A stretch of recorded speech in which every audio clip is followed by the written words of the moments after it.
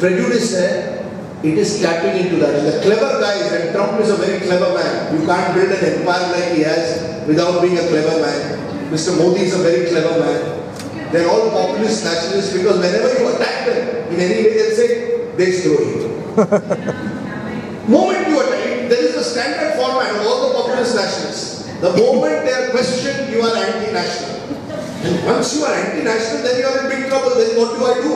Because you occupied the space. So I think, how do you negotiate it? How do you challenge it is a big challenge of our time, not easy. In Bajrangi Bhaijaan, there is a great dialogue of Salman Khan कि प्यार बांटना बहुत मुश्किल है, नफरत फैलाना बहुत आसान. And that's exactly what it is. This entire fake news industry, this post-truth industry allows you to spread hate. It allows you to spread hate instantly. Bal Thackeray का patent चला गया. Now anyone can do it because you just need an instrument like this. Send a WhatsApp message, goes out to thousands of people. Who's going to check? So I think that's the challenge of our times. I want to ask this question on behalf of a lot of students here, because they get to hear your political views on TV, but they don't get to know how you handle post-truth demonization as an icon of a specific type of journalism, which is bold and courageous enough to ask, and which is not averse to conversation and discourse. So, in newsroom, when you handle other journalists, different mindsets, ideologies, different ways of working, I'm sure you would have faced this quite frequently. On social media, the trolls and other phenomena you face. In public, a lot of anger against you occasionally. So how do you personally handle this? And what do you have to share with the students over here? Sometimes in the newsroom now I'm like Bapu's three bandars. Suno mat, dekho mat, kaan bhi mat. You shut your ears, shut your eyes, speak not, see not, think not almost. Because newsrooms have become polarized like society. The same polarization that we see in society is also there in the newsroom. Ab mandir ke issue ko le lo. The way the Ram Mandir issue is played up in newsrooms, as if the person who's sitting in the studio represents all Hindus, and the Muslim who's sitting in the studio represents all Muslims. And even there we have stereotyped them. So on the same issue, once I saw Asauddin Owaisi 3 days in a row on our Hindi channel. तो मैंने पूछा यार ये ओवैसी तीसरे दिन लगातार उसी subject पे, सर वो ओवैसी है ना, जब वो आता है हमारी टीआरपी बढ़ती है. So if you are going to reduce serious debate to TRPs, कि TRP क्यों बढ़ती है, और वो भी है कि ओवैसी की दाढ़ी कंधे टोपी है, शेरवानी में है, so he typifies a certain Muslim. You're caricaturing him. और वो भी क्यों? That editor was clever enough to say, sir, कई लोग टीवी रिमोट पर म्यूट पर देखते हैं without voice. कम से कम उनको जब इमेज दिख गई ओवैसी की, वो टीवी देखेंगे. It's a clever, devious mind in a way, which is using Owaisi, who's happy to be used. एक ही सीट है उसकी. One MP, one member party has become a national TV face because he looks like a Muslim. So think about the poor Muslim like my friend Qasim Bhai here. You will not be called on TV. You are too soft-spoken. You don't look like a Muslim in TV terms. But that is what we have reduced serious issues to. So, my worry for young journalists is that you will fall for these caricatures or you will be pushed into them, and you must resist it. You must make every effort to resist it. I often say, you just have to move away from this age of extremes. We have to find the middle ground. That's where I think the battle will be fought against post-truth. In the age of extremes, emotions, very difficult to challenge them. Owaisi knows how to get his audience going. Islam khatre mein hai. Dusri taraf, our dear friend from Gujarat, Praveen Togadia, will say, Hindu khatre mein hai. And, it makes for probably riveting TV drama. But does it add to our knowledge? Does it truly inform us? It may entertain us. But news was not meant for entertainment. News was meant to provide information, knowledge.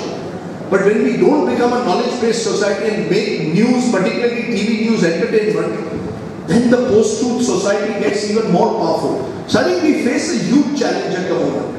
And I'm not so sure what is the answer. There are no ready answers apart from saying that at the end of the day, the only thing all of us in this room need to live with is our conscience. You only have to answer your conscience. That's all. No, you don't have to answer anyone. And if you answer your conscience, I think somewhere you will find some solutions out of this terrible world that we see around. I think it's leading philosophy, and we can't have.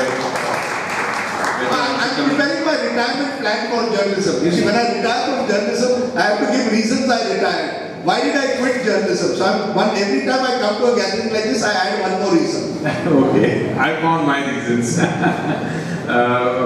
Dr. Singh, if in fact on this note, taking this forward, since this is going into zone of philosophy, what do you think are society's expectations when we talk about, journalistically speaking, post-truth, how we handle how society and politics is?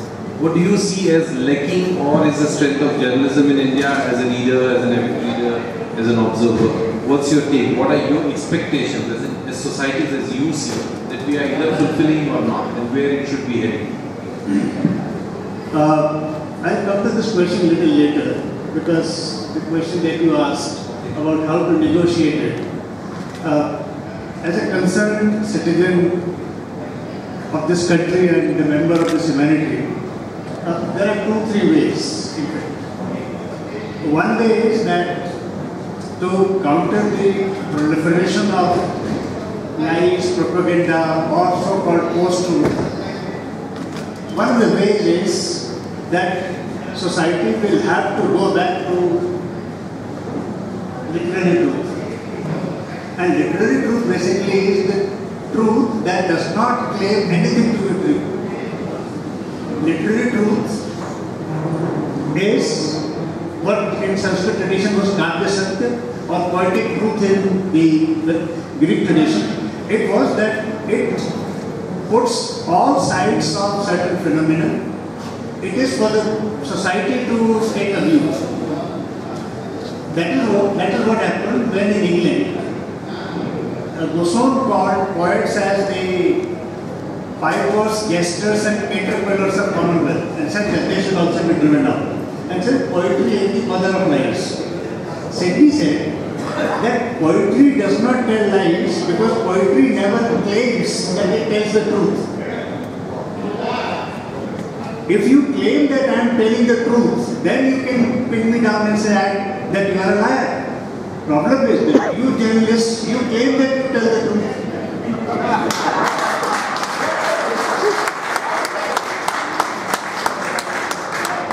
The politicians say that their political truth is the Brahma truth. And now the fight is between political truth and journalistic truth. We are at the back. We are not even appendix to your power that both these P's have. Politicians, press people, police people. So this is this literary truth that does not claim to be true and leave for the people to find. Only thing is that it needs time. That time people do not have. Another solution that the best minds, the Greek and Indian tradition had, that is, if something is true or not, that is to be seen in the light of ethical framework. We love to lose point of reference and we do not want to see anything under any ethical framework. What is ethical framework? Ethical framework is that your truth as fact is not enough, or it is not good if it causes any kind of violence. That is why truth has value. If my truth takes a life, then that truth is worse than the lie that saves a life.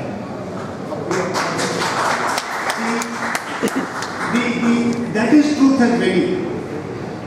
The day we have already related, not that you are not aware as a journalist, not that politicians are not aware, not that other segments of society are not aware, but deliberately we have missed or misled the people from the point of reference to truth, and deliberately we have detached truth from ethical framework. It should be for welfare of larger section of people, otherwise truth has no value. You know, the professor mentioned just now, just very briefly, mentioned press, police. and politicians in the same breath. Right? Now, you see, that is where and he said the truth of the politician versus the truth of the press. Professor's truth is at the back. Professor's truth is at the back. But you see what has happened as a result, that is the reason why one of what has happened in a pro-2 society, look at Donald Trump is a good example, Narendra Modi lesser so. They target the press all the time. Because what is the larger goal? To finish the credibility of the press. You are not press. We are called prostitutes today. And look at the language that Trump uses. CNN, fake news. Every channel which questions Trump is fake news. He wants to demolish the press as an institution. So that then there is only one truth left. The politician's truth. Police तो आपके कब्जे में ही है. Police तो वही करेंगी जो आप चाहते हो. तो police की truth तो छोड़ो. Then there is only the professor's truth. He's admitting is at the back. It's it's a backbencher. It should come in. But even the media, the so-called truth of the press has been systematically demolished by politician after politician in this country, in America, to ensure that the press becomes irrelevant. The idea, and that is the danger I see. In calling us prostitutes again and again, people today in this room will say, after I leave, yes, sir, media sab bike hue. 100% you will say this, and that is because you have been. Savere maine suna bhi tha. Savere suna bhi tha. Because there are people who are saying this. When my leader, it's again we believe our leaders more than we believe our citizens in this country. As if the leaders are इतने virtuous लोग हैं कि वो कुछ गलत नहीं कर सकते. The leader is above all reproach. And therefore the media becomes the soft target in this whole post-truth debate. Look at the way Trump goes for the media. But to the credit of the American media, and that is the difference between them and us. They are hitting back. CNN का reporter नहीं कहता है कि in fact he is seeing this as an opportunity that I will take you on. In this country we are afraid. So the other culture that makes us even more prone to post-truth in this country is the culture of fear. This country is fearful. I mentioned it in the earlier talk. Whether you are a celebrity film star, whether you are a celebrity sports star, whether you are a big editor, whether you are a big judge, whether you are a bureaucrat, you don't want to challenge the system here. Sab darte hain. We are a conformist society as Orient. We are very, very conformist, and we are, we believe in respecting. आगे से चली आती है, बड़े लोगों ने जो कहा है. That's how we think and behave.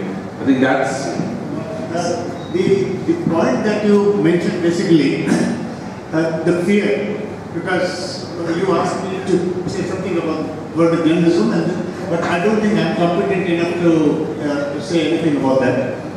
The fear I can share with you. The fear is that the exponential fast pace of ICT, media, multiple new platforms that will come in existence, replacing the existing ones.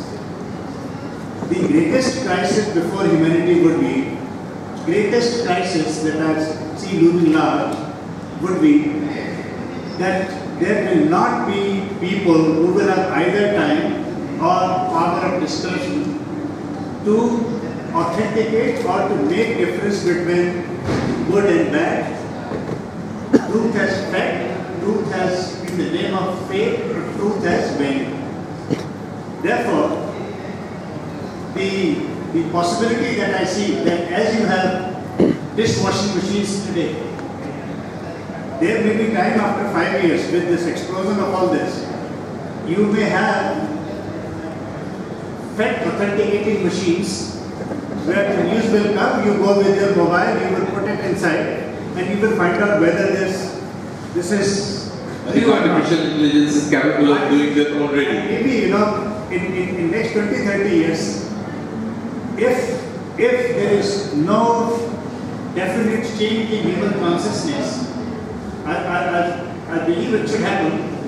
If it is not going to happen, then neither press, nor politicians, nor professors, but the truth authenticating machines will tell, AI will tell that this is, and when that will happen, that will perhaps not be a very good day for humanity. No, that's already happening. Today the news hierarchies in some are decided by algorithms.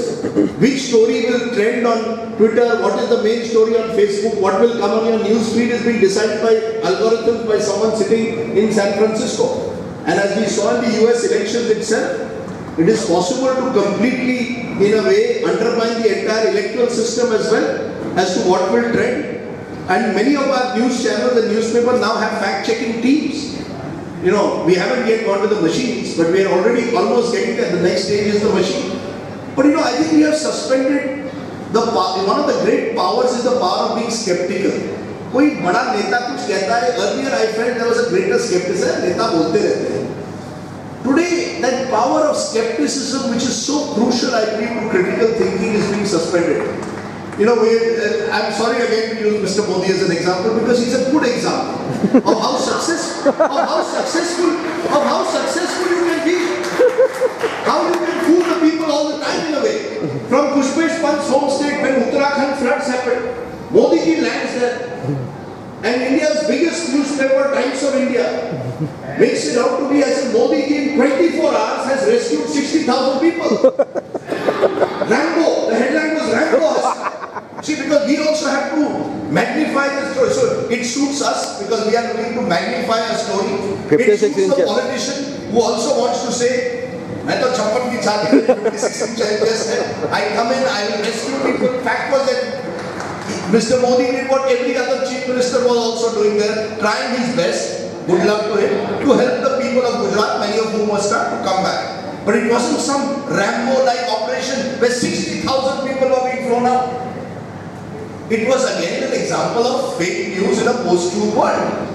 But there was very little attempt made by the journalists of India's leading newspaper to show some skepticism. अच्छा ये कह रहे हैं लेकिन सच्चाई क्या है? Instead we are like stereotype, we are like stenographers. वो उसने कह दिया कि 60,000 have been saved in a day. We immediately type it out headline. 60,000 people in Rambo-like operation. So we ourselves are to blame. We as journalists are to blame for suspending this, for the manner in which we have suspended disbelief at times and believe whatever happens around us. And that has allowed the populist nationalists across parties in a way. It's not just that Mr. Modi does it, I'm sure it's done by state chief ministers as well. They are creating this world as if, you know, they are the fix-its, they will solve all our problems. But one day it will unravel. One day all this world of make-believe, and if you only rely on Jugaad, if you only rely on Jumla, one day people will start asking questions. That way, and frankly, much more than Indian urban middle class, the poor ask it. Because they get hit. In demonetization, eventually the questions that will be asked is by the man who lost his small and medium and micro level industry. It's not asked by the rich. हमारी जिंदगी में कोई फर्क नहीं पड़ता. Their prime minister and many people were right. कोई बड़ा आदमी लाइन में नहीं खड़ा रहा. आदमी जो खड़ा रहता है उस लाइन में आफ्टर डिमोनेटाइजेशन वो तो छोटा आदमी, और वो अब सवाल पूछने लगा है कि बताइए मुझे क्या मिला.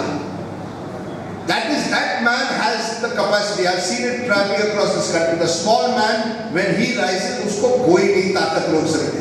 वो हमारी एक ताकत इस देश में है. जब छोटा आदमी अपनी बड़ी आवाज करे ना, वो बस आप समझ लीजिए आपको बोरा बिस्तर बांधकर घर था.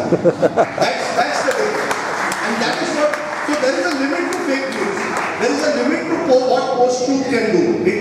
You can fool some people some of the time. You can't fool all the people all the time. You have to, at the end of the day, show the results on the ground. That's what is I hope will help us. Eventually, the sensibility of the average man, the common man's intelligence. कि मैं line में क्यों खड़ा रहा यार? अगर पैसा मिलेगा, black money आएगा, 15 लाख कहाँ? They ask questions eventually. Well, I agree with you on most of the points. I'd like to say that we have Sheila Ben here from Channel X, now one of the most senior journalists, Manish Mehta from Divyabhaskar.com and Raj Goswami from Divyabhaskar. So everybody faces more or less the same thing. So I would like to ask Dr. Singh, why are people losing faith in Indian media? Is it just the political lies? Is it something, when you look at it philosophically, are we doing something wrong or not doing something right, or what are people's expectations that we are not delivering? The reason why we are debating this today is that there is something that people do not feel is right. What is that? I personally believe that Indian society as such in general,